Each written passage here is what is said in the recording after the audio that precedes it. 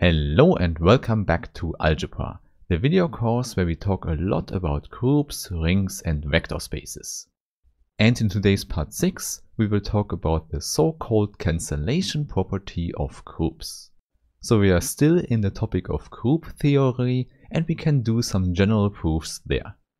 However, before we start with that, you already know, first I want to thank all the nice people who support this channel on Steady, here on YouTube or via other means. So please check the link in the description to see how you can support me and which additional material you can download. And with that I would say we can immediately start by recalling that a semigroup is simply a pair consisting of a set S and a binary operation on it. And now in order to keep it simple, often we will not use the name for the binary operation, we will just put two elements next to each other. So you know this is a common short notation if the binary operation is a multiplication. However, here we could have any semigroup, so this notation is just there to keep the formulas short. Okay, and now please recall from the last videos that a semigroup becomes a group if two things are there. On the one hand, we need an identity element, and on the other hand, all elements need to have inverses. And now exactly these inverses make groups very nice to work with because it means we can solve a lot of equations in it. And this I want to immediately state as a fact, and I can already tell you this will be the cancellation property. So we can take a general group and let's call it G. And moreover, I want to take 4 elements from the group. And let's call them A, B, X and Y. And then we are able to solve the following two equations. So first I start with AX is equal to AY, and then the conclusion is that we can cancel the A on the left such that X is equal to Y. So this is what we would call the left cancellation property. So you see, we can simply cancel elements on the left. And now in a similar way, we can also consider the equation with B from the right hand side. And then the result is the same because we can cancel the B from the right, so we get X is equal to Y as well. So this is the right cancellation property, and as you can see, it works in every group. Indeed, you might already see the proof, but for the sake of completeness, I want to write it down. But still, I think it's sufficient to write down only one of the two implications. So let's take the second one and let's use our neutral element in G. This means any X can be written as X times the identity E. And now we can use the fact that in G all inverses exist. So in particular, E can be written as B times B inverse. This holds for any B in G, and now we can use the associativity, which simply tells us that we can put the parentheses here. And then we can use our assumption, namely XB is equal to YB. And then you see, we can use the associativity again. In other words, here we have B times B inverse, which is E again, namely we get out Y on the right. And there you see, that's it. This proves the right cancellation property here. And I already told you, the proof of the left cancellation property works exactly the same, just from the other side. So the conclusion here is, since the inverses exist, we can multiply with them and cancel the element. So if someone tells you something about cancellation properties in groups, they mean these two implications. And now what we will show in this video is that the two cancellation properties already define the whole group. But before we can do that, I first have to tell you about a definition we use for semigroups. In fact, you already know if we say semigroup, we also include all possible groups as well. This is just a reminder because often we will say we have the order of a group. However, the notion order also makes sense for semigroups. And indeed, it's not complicated at all, it's just the number of elements in our set S.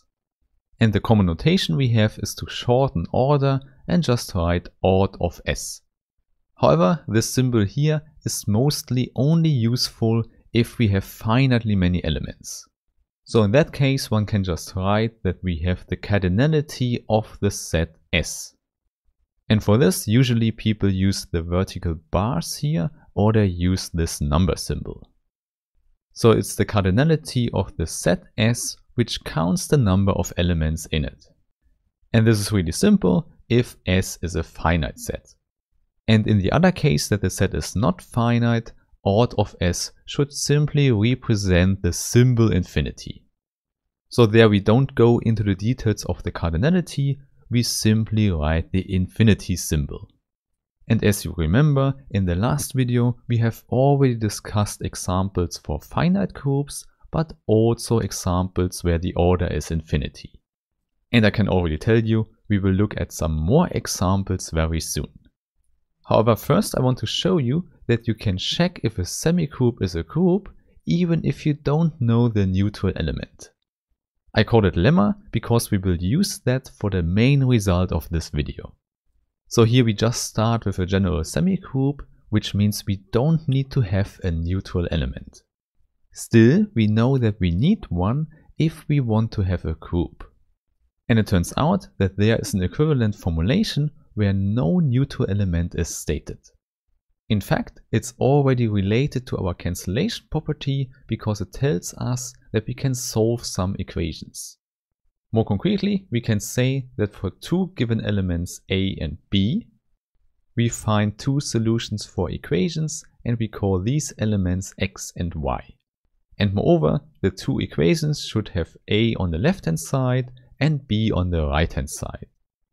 So more precisely, we can write A together with X is equal to B, and Y times A should also be equal to B. So please note, B is not the neutral element, so we are not talking about left inverses and right inverses, but you already see it's very similar. Therefore, I would say, let's try to write down the proof. And here we have an equivalence, which means we have to prove two implications. And I would say, let's start with the easy one. Let's go from left to right.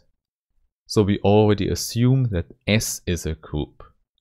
And then the question is simply, for given A and B, what is our X and Y? And this is not complicated at all, because we already have inverses we can work with. So for example, X is simply A inverse times B. This is a well-defined element, and if we put it in, we see it satisfies this equation. And in a similar way, Y should be given as B times A inverse. There we also see the equation is satisfied, and we are done with this implication. Hence, the actually interesting implication is obviously the other one. There we now have to find the identity element E and all inverses. And the only two things we can use is first that we have a semigroup, and second that for all AB we have this property. So in particular, we also have this property if A is equal to B. Therefore, also in this case, we find two elements X and Y with the property that AX is equal to A and YA is also equal to A. In other words, now we already have two candidates for our neutral element. Therefore, let's pick the Y element and let's call it E. In other words, now we have E times A is equal to A. This looks very good for a left neutral element. However, the problem is it only works for our given A here. Therefore, the immediate question is, can we extend this property to any other element as well? Hence, in the next step, let's take an arbitrary element B as well. And then we know from our property, which is our assumption, that for our given A and B, we find an element X such that this equation is satisfied. And to avoid some confusion, maybe let's call this element X tilde. So we get A times X tilde is equal to our element B. And now we can simply combine both things we have here. In other words, now we can simply calculate E times B. And then in the first step, we can represent our B by A times X tilde. And then as always, we can simply apply our associativity. which tells us now it's possible to use our first equation here, so we simply have a here. So more precisely, we have a times x tilde, and there we already know this is simply equal to b. So by reading the equation from left to right, we see that e is our left neutral element. So it's a left identity simply because b is arbitrarily given, so it works for every b in S. And moreover, now we also know that we find a left inverse for such an arbitrary b. We see that because we can use our property from before, just instead of a, we now choose e. And this implies that we have an element we can call y tilde, such that y tilde times b is equal to e.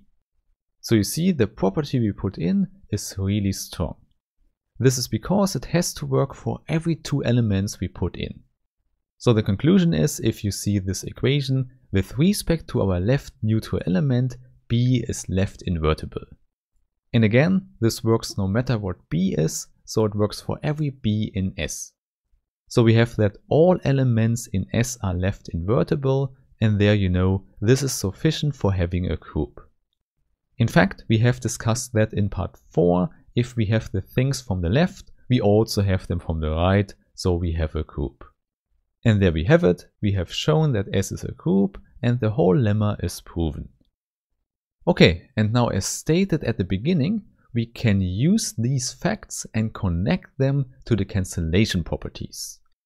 Therefore, the following proposition will be the main result of this video.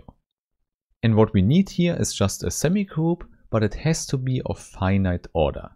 So symbolically, we can simply write odd of S is less than infinity.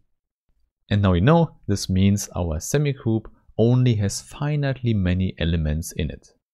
And such a semigroup is an actual group if and only if both cancellation properties are satisfied. So you know we have the left cancellation property and the right cancellation property, and both are satisfied in a group. However, now the claim here is that this also works the other way around.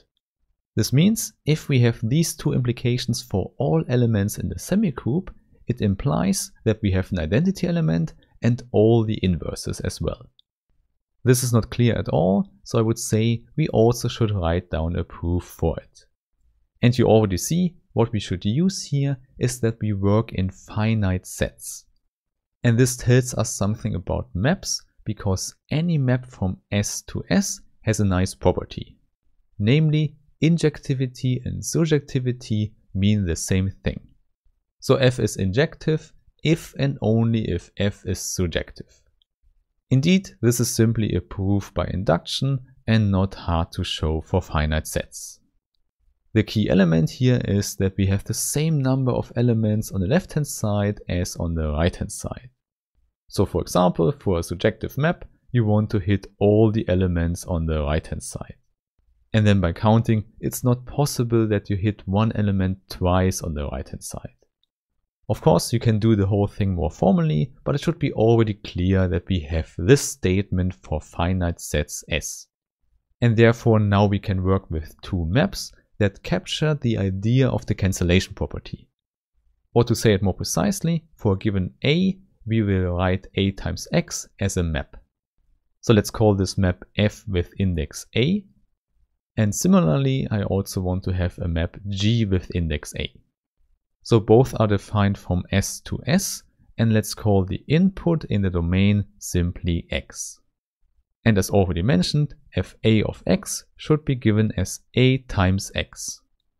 In other words, the binary operation is now given as a map Fa. And exactly in the same way, it's also given as a map Ga. But there, A now comes from the right-hand side. Hence, in summary, you should see Fa here is for our left cancellation property and Ga for our right cancellation property. Therefore, what we want to do is to reformulate them with the two maps. So we can say the statement that both cancellation properties hold is equivalent for a formulation with the two maps. Namely, we have no matter what A is, if Fa of X is equal to Fa of Y, then this implies that x is equal to y. So it's exactly the left cancellation property, just written with the map FA. And exactly in the same way, we can rewrite the right cancellation property with the map GA. And now the nice thing is, if you see these two implications, you recognize the injectivity of both maps. So the first implication means that FA is injective, and the second that GA is injective. And now we can use that this is equivalent for FA and GA being surjective. And in fact, this is the key step because it tells us that every element on the right hand side here is hit. So if you take an arbitrary element B here, you find pre-images on the left hand side. So in words, we could just say for every B here on the right hand side, we find X and Y on the left hand side that are sent to B. And there let's use X for FA and Y for GA. So more concretely, G of Y should be equal to B. And now we can just put in the definition of FA and GA, and then we have our result. So first we have AX is equal to B, and Y times A is equal to B as well. And the important part here is that these two equations hold no matter what A and no matter what B is. Indeed, we have for every A and B, we find X and Y with these two properties. So you should recognize this is exactly our lemma from before. And as you might remember, the lemma tells us that this is actually equivalent for S being a group. And with that we have it. We have proven that for a finite semigroup, the cancellation properties already define a whole group. So it is not possible to have a finite semigroup with the cancellation properties, which is not also a group. Hence you see this is a nice result and definitely something you should remember. And with that, I would say let's continue our discussion of groups with the next videos. So I really hope we meet there again and have a nice day. Bye bye.